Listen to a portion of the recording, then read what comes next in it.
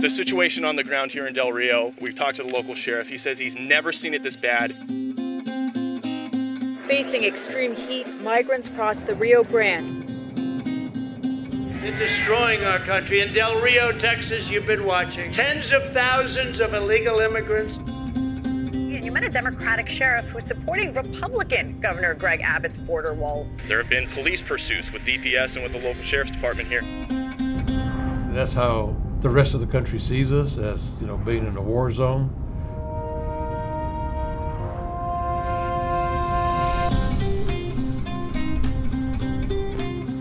I got a call from Project Red Texas in October. They wanted me to convert over to the Republican side. They said, you're more conservative than most Republicans. I'm Catholic, I'm pro-life and pro-gun. They want me to be more aggressive to the immigration issue. I'm not going to dance to somebody else's drum. They found somebody from out of town that had ties to Del Rio. That individual hasn't lived here in over 30 years. And all of a sudden, he shows up in the 9th inning. Come on, give me a break. Buenos días, ¿cómo amaneció? Si le puedo entregar estos cartelones aquí para salir a votar. How you doing, sir? I'm Roger Hernandez, running for sheriff. Yes, sir. I've been a Texas police officer for 33 years. Okay. 2 in Bexar County Sheriff's Office and 31 with SAPD in San Antonio. Okay. So I'm ready to bring order to the border out here.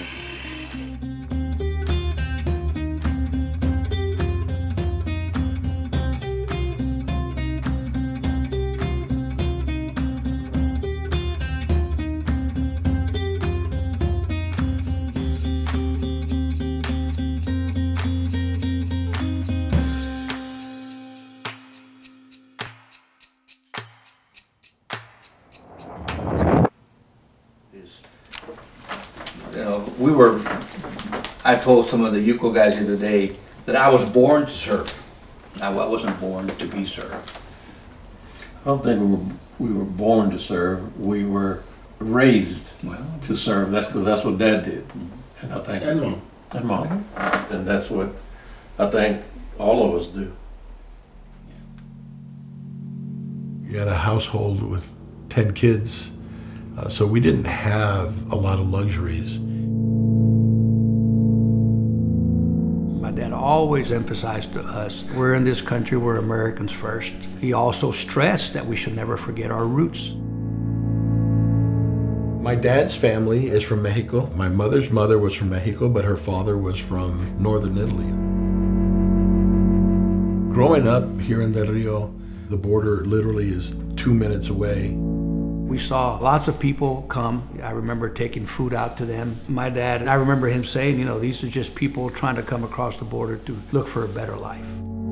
Dad was a political leader here in our community and was part of a group of Democrats back in the 60s and 70s. My brother Adrian, he retired from the U.S. Border Patrol. My sister Terry, she's a financial officer there at the jail. My brother Leo, his family owns a maquiladora, both in Mexico and here in the U.S. And my brother David, he's the county attorney. My father, he wanted to be the first Hispanic sheriff of Val Verde County. At his passing, I took that as a goal, and I've been holding the position for 15 years now. Del Rio has probably a little under 40,000 people. Any big city is about 2.5 to 3 hour drive for us. It's a beautiful community, still majority Hispanic. It's the sector headquarters for U.S. Border Patrol. We have a U.S. federal courthouse here. We have an Air Force base. Those jobs are some of the best paying jobs in this community. Whether you're blue or red, everybody is supportive of law enforcement here.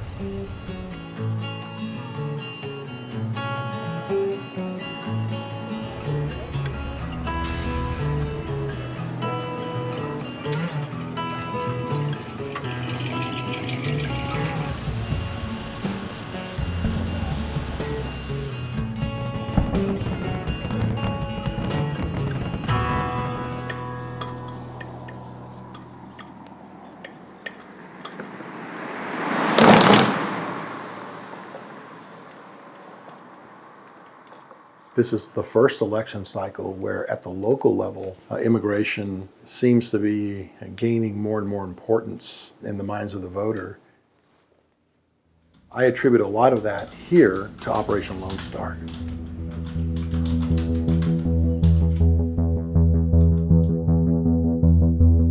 Greg Abbott playing host to former President Donald Trump and briefing him on what Texas is doing to secure the border. We've launched what's called Operation Lone Star, a surge of resources to the border. The Biden administration's open border policies have created an open season.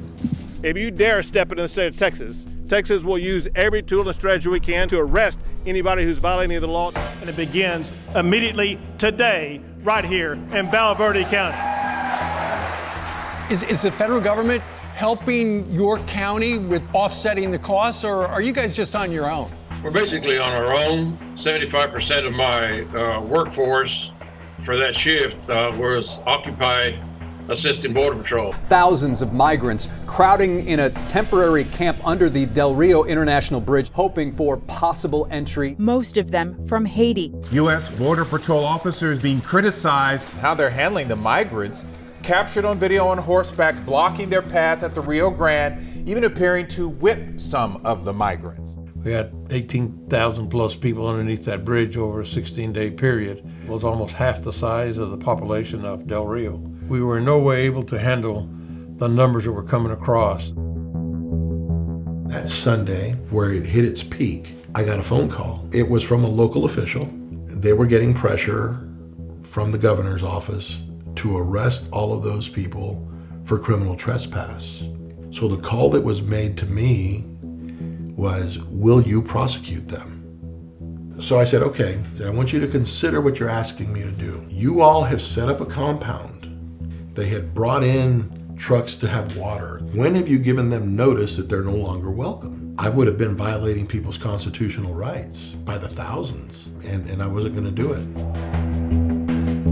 I lived the fact that they shut down this border. In order for us to stay in business, instead of going from Acuña del Rio, it's going Acuña, Piedras Negras, Eagle Pass to Del Rio. I'd hate to see if that were to happen for more than a week or two.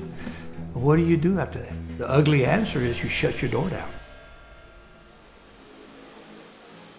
I know David sits on the side of, we need to reform immigration policy. I totally agree. But how many of those people can the U.S. absorb?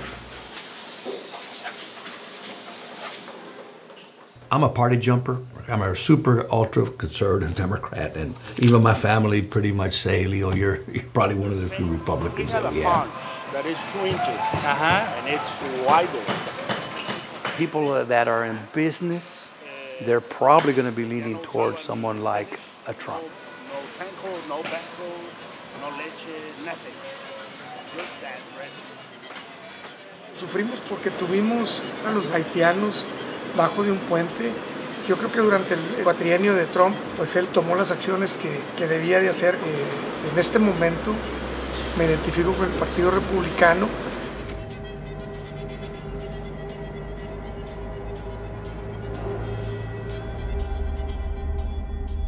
In 2021, we were at the point of the spear when we experienced our crisis here, or people call it invasion. That's a constant memory.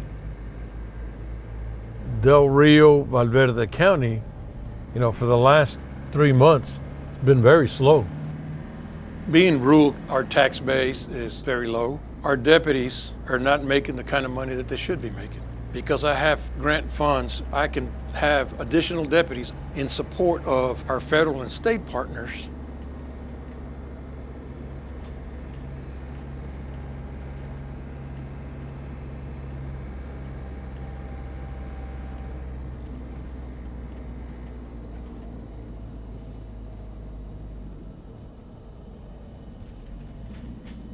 Efforts that Governor Abbott put in place here, it really helped me keep my community safe. There was about 6 months left in the Trump administration that started tearing this fence down and putting up that other barrier. They left it unfinished. And then when Biden came in, all work was stopped. And as you can see here, they just secured it. There's talk about them coming back and finishing it off, but probably no telling when. I mean, to me, this is just an eyesore. And it's just reflective of a broken system.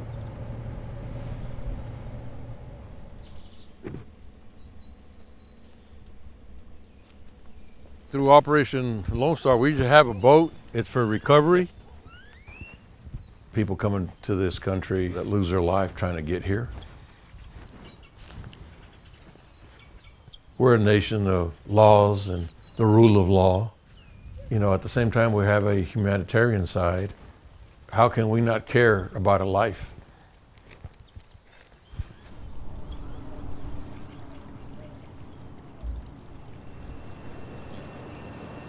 Morning, sir. Morning. I do it up. You all right? Yes, sir. All right, let's go ahead and get started. We'll come to order, and we are here this morning for the Operation Lone Star docket. And is the state ready to proceed?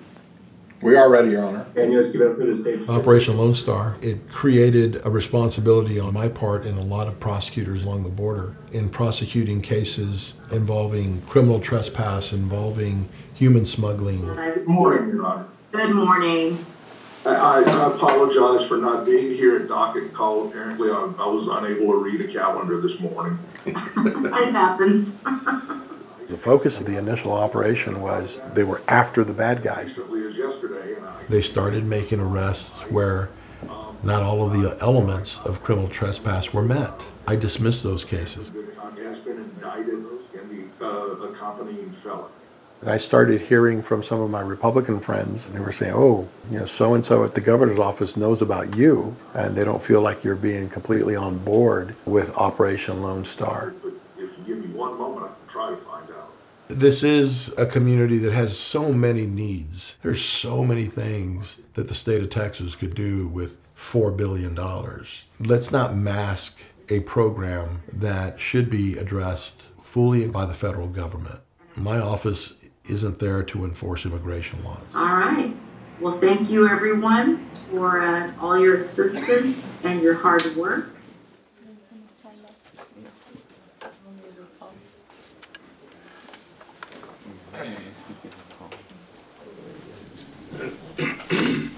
Okay, lights on. Here we go. Call this meeting to order. Determine there's a quorum present. Item 52, discussion possible action regarding the memorandum of understanding between Texas Commission on Law Enforcement and Val Verde County Sheriff's Office. Motion carries 5-0. Thank you, Sheriff. Item 34, discussion possible action. When I first began working as a journalist here in Del Rio back in the early 80s, nearly everyone was a Democrat. Over the years, more and more people are voting Republican. The Republican Party here has done what I think is a pretty amazing job of getting people to run for positions that Democrats have traditionally held, especially as the Democratic Party began to get more progressive and left-leaning.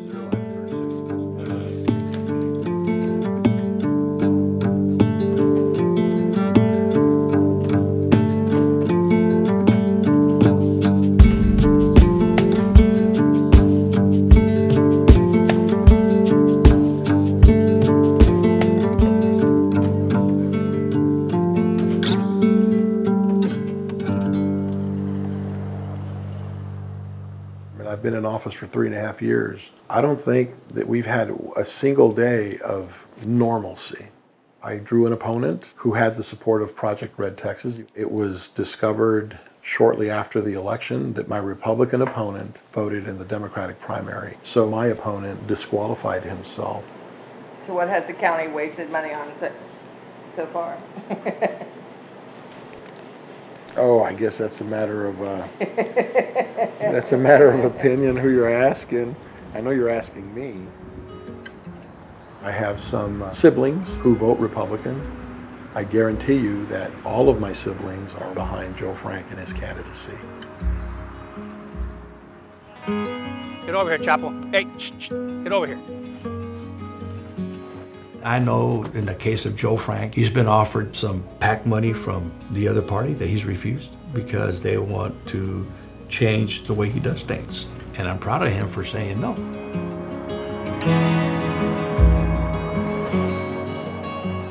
It concerns me that there could be a big PAC that can come in here and just start flooding the marketplace. And all they're trying to do is take advantage of the fact that Democrats and the Republicans are at each other's throats. It could change a lot of the dynamics of not only Del Rio's local politics, but all along the border. The Democratic Party from the 70s and 80s is not the same Democratic Party as it is today. But switching parties just because would be a dishonor to my dad in his memory. I can't afford to listen to what's going on way in the left or way in the right. The immigration issue is not a local issue. It's a federal issue that needs to be addressed federally.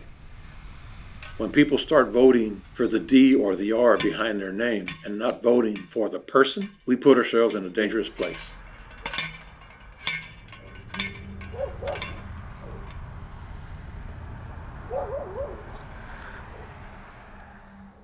Yes, sir.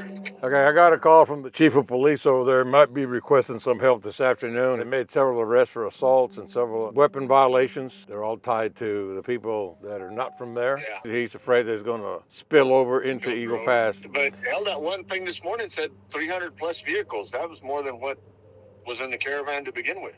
Well, see, so the caravan was just the bus and 20, 30 vehicles, but all these are other individuals that probably took part in that January 6th deal.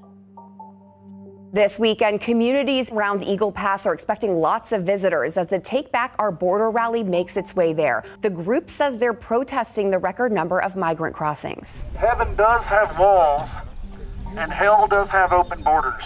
And if we open up borders up and have open borders, we're going to turn America into a living hell. Are you legal? Just read about your rights. Are they all legal?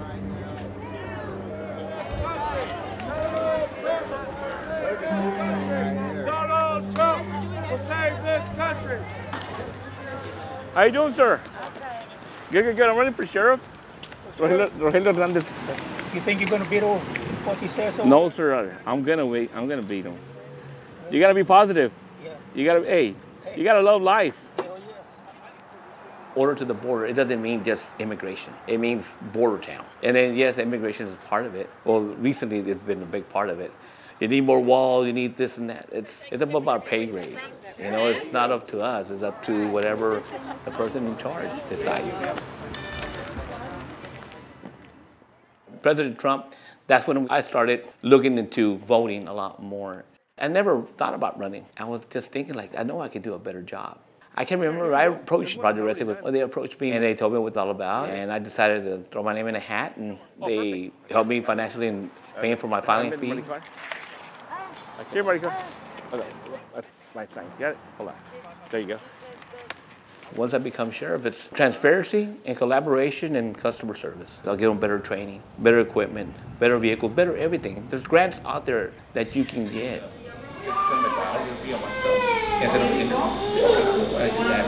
And then another employee of theirs reached out to me saying, I'm in it to win it.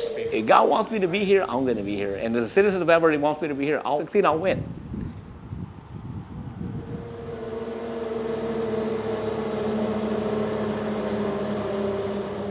I'm the 4th generation rancher on the Rio Grande. I'm voting for Rogelio for Val Verde County Sheriff. Great.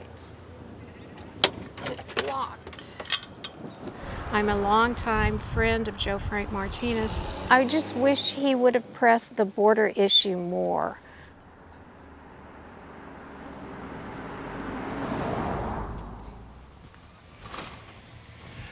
Hola, ¿cómo está? Muy bien, gracias. David Martínez. El día de la elección, todo depende en dónde vive. Ustedes están en el 10-11, es en el Joe Ramos. Okay. Entonces, pero pueden votar temprano y ya no tienen que preocuparte ese día. Ok, suerte a ustedes. No, a mí me encanta él. Es mi hermano. ¿Ah, es tu hermano? Es mi hermano, sí. Y yo también estoy corriendo, soy el fiscal del condado, pero yo no tengo nadie en contra. Es que hoy estamos trabajando por él. Sí, exacto. Gracias.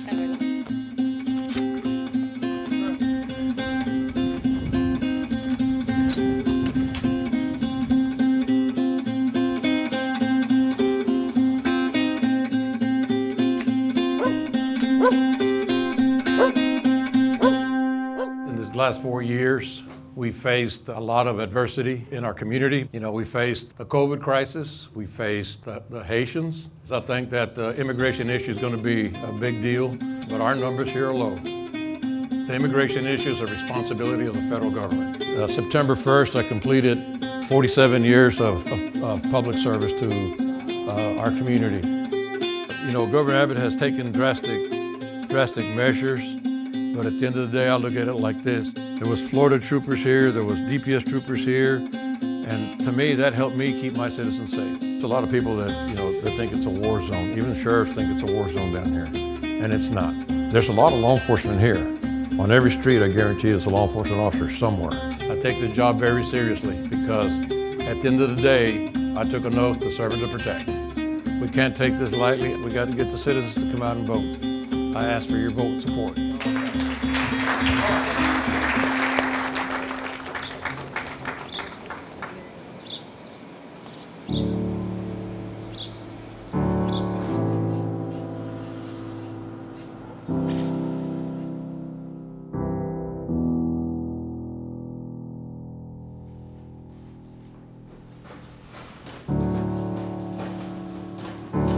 Reading from the second letter of St. Paul to the Corinthians.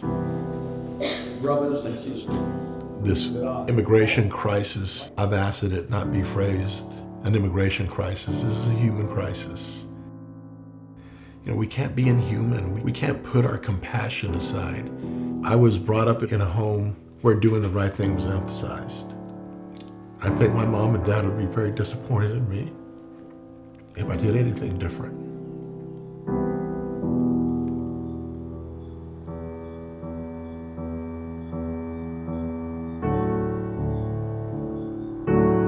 We don't see the occasional immigrant anymore. We see a swarm. The majority of the immigrants that we did see used to be from Mexico. Now the majority of the immigrants that we see are everybody but from Mexico. We are pawns in this game that the federal government's playing. What's the ultimate goal?